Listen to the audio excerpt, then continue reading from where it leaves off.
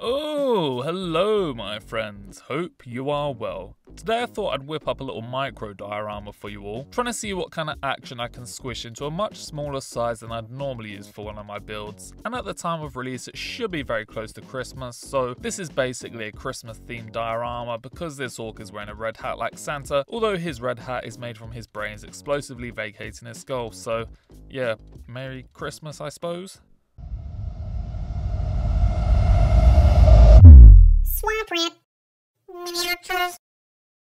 I dug this base out of an assortment of Warhammer bits recently, and I wasn't sure what it belonged to, but I thought it'd be a really cool little plinth to try and build a tiny scene on top of. I'd also had an idea in my head of a Cadian soldier kneeling down and firing a shot which blows off the head of an orc. You know, just the typical psychologically well-adjusted thoughts that we all have. So quick maths, tiny diorama build plus orc head explosion equals a good time, and that is what we're doing today. To start with, I needed to build a Cadian in this kneeling firing pose, but I didn't have the right parts left over, so I had to use a bit of green stuff to make that dream a reality. I first used some to attach his right arm in a way that he could be aiming upward and looking down the sights of his barrel at the same time, then made some surgical adjustments to his left arm to match up with the hand that comes pre-installed on the barrel. I then used a tiny little sliver more of green stuff to construct a little cuff around this connection point to match the other arm. And I know we've only just started, but this tiny bit of cuff work was probably my favourite building step of the whole diorama. It was just so satisfying and really goes to show that it's not the size of your cuff that matters, it's how you stick your hand through it. What?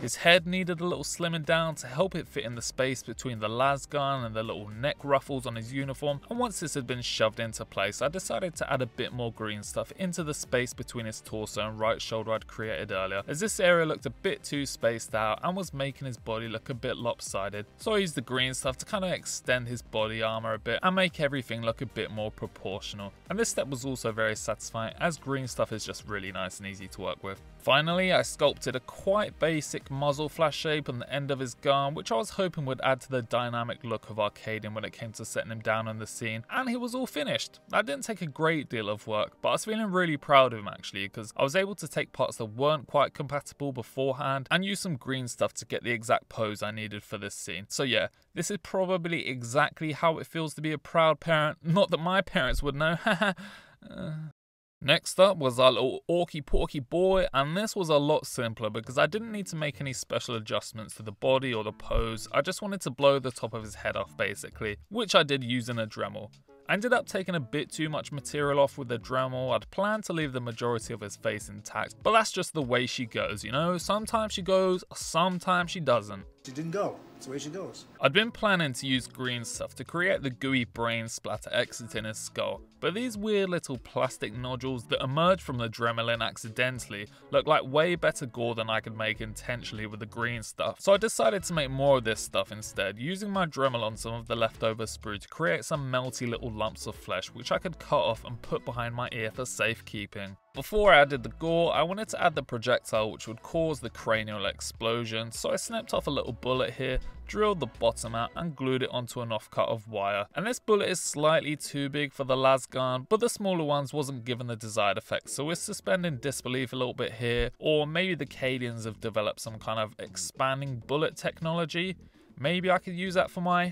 I glued our little travelling bullet friend into place in the skull and then got to work attaching those lumps of chunky gore from a moment ago all around the top of his head. And I thought this was cool because it already looked like an over-the-top gore explosion, like something out of Kill Bill maybe, and it felt like it'd be right at home within the 40k universe. To finish this bad boy off, I used a bit more green stuff to cover up the big gouge I'd made with the Dremel earlier, just kind of sculpting a rough mouth and nose shape back into place, and I'm pretty happy with how he looks actually. This should hopefully match up with the muzzle flash of Arcadian quite well later on, and it's now time to paint these babies up.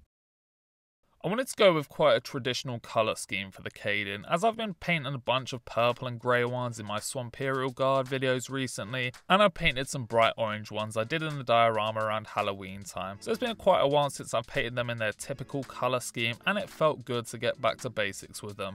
I've been trying out a bit of a hybrid highlighting process for me with these guys' armor, especially by building up layers of different shades of green to get some volumetric highlights and then edge highlighting on top of that also. And it would pretty much go like this: get an area looking good, ruin it by going over the top with the next screen color, then getting annoyed and having to touch it up all over again. And to be honest, it was quite a subtle effect I was going for. I think my camera wasn't really picking the full effect up, so it probably wasn't even worth the time investment, but either way, I finished them off with some finer edge highlights which helped to frame everything in and made me feel a bit better about myself. I've been trying to move away from using washes so much recently, so I didn't use any for this guy, as I think relying on them too much can kind of stifle your painting skills, so I've just been trying to focus on building up highlights and shadows by starting with that darker base coat and progressing up through the lighter layers. Although, to be fair, I have been using contrast paints as base coats quite a lot recently, and these basically have a wash-like effect built into them, so I guess that's basically kind of still cheating still, you know? I'm pretty much an addict, replacing one vice with another.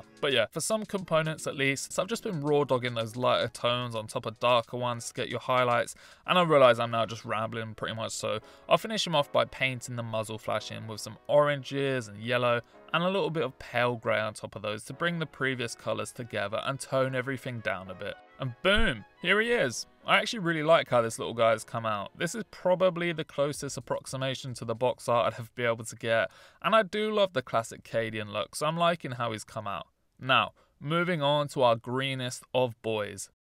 So the Orc was getting pretty much the same treatment, you know, all the usual stuff, no fancy techniques here, just whacking on all the base coats, then coming back with 1 or 2 layers of highlights to try and breathe a bit more life into the individual components and help them stand out a bit. The chainsword got a bit of extra pizzazz with a yellow and black hazard stripe design on the metal housing, as well as some extra rusty stippling thrown in to give more of a well-used appearance. And the remaining red details got some extra love to help accentuate them, and I know some people will say red and green should never be seen, but to those people I say, piss off.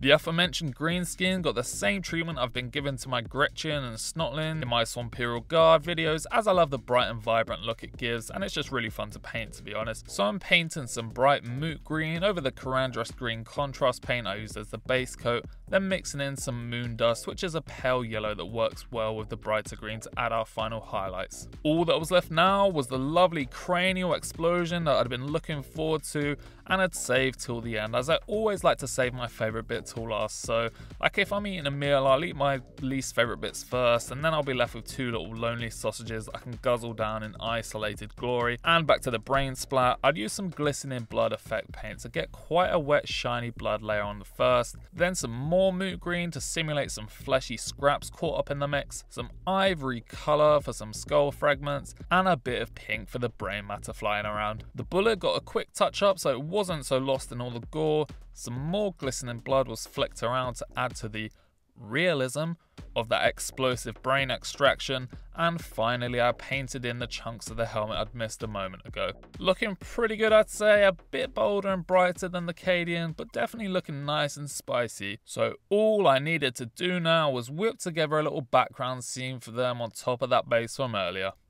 For our base, I just wanted to build a little snippet of a battlefield with one section elevated to add variance in the overall visual finish, and also to allow my Cadian to fire up at the Orc with an angle matching the trajectory of the bullet sticking out of its head. So after gluing down a random plastic article that could look like some kind of cool military blockade thing, I started to layer up some scraps of cork sheet on one side with a few pipes mingled in here and there to construct that elevated position we needed. And once that was in, I basically just went to work adding in any little random greebles and details I could find in my bits box, or cut from styrene rods and plasticard or guitar strings and whatever else I could rustle up, you know. Just using whatever felt right in a given position to add some visual interest and get this looking a bit more like it was part of a trench system or some kind of urban ruins from the 40k universe. This process didn't take too long actually, so after I'd reached the point where I was mostly satisfied with how she was looking, I sloshed on a bit of my homemade mud mixture for added texture in all the muddy areas as usual, and before that could dry, I squished in a few more belts of bullets and random scatter to add to the battlefield vibe.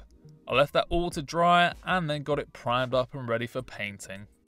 I didn't want the base to clash with any of the painting work I'd done on our miniatures already. I just wanted to kind of provide a backdrop that could frame them in and help them pop, so darker and more muted colours were definitely the preferred choice here.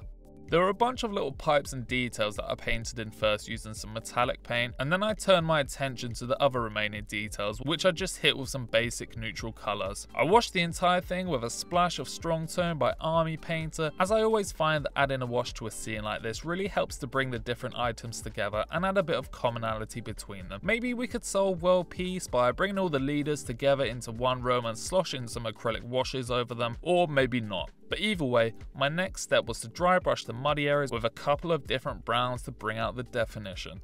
After that, I went about adding a quite crude chipping effect to our indiscriminate military blockade thing, using some paler greens and a couple of rusty brown colours, then gave a quick touch up to these sandbags to get rid of the really glossy sheen they had going on.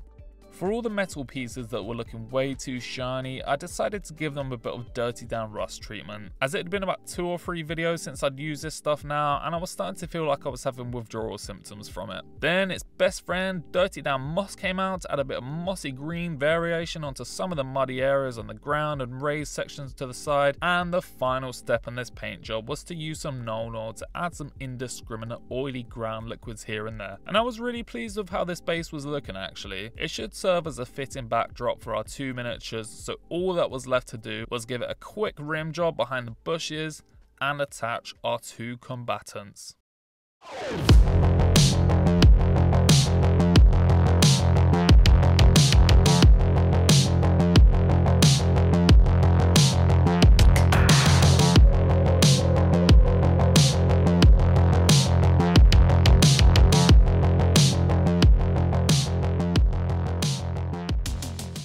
So, my friends, looking pretty good overall, I'd say.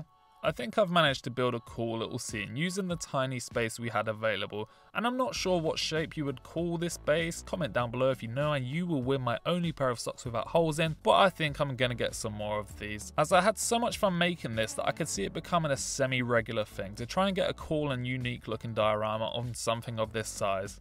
There are a couple of things I'd improve if I did it again, with one thing being the bullet. You know, I'd like to have this poking out a little bit further from the gauze. It kind of blends in there at the moment, or you have to look at it from certain viewpoints or distances to get the full effect, which isn't ideal, so I definitely look to finesse that more the next time I build a head exploding with a happy little bullet peeking out. One thing I was really pumped about though was the Dremel sprue gore technique I stumbled across in this video. I'm not sure if this is already a thing that other people have done before, but it was a new discovery for me, and you can bet your sweet ass I'll be doing this anytime I need to make some more gore for my miniatures. Anyway, leave a comment down below if you have any ideas for tiny scenes and dioramas you'd like to see on bases of this size, because I had loads of fun making this, and also because I'm rapidly running out of space for my regular size diorama storage. Make sure to subscribe or leave a like or whatever else if you enjoy this video, and check out my channel as I have some other videos you might like, with not all of them being as weird as this one. But for now, I have been your friendly neighborhood swamp rat, and I will see you very soon in another video. See ya.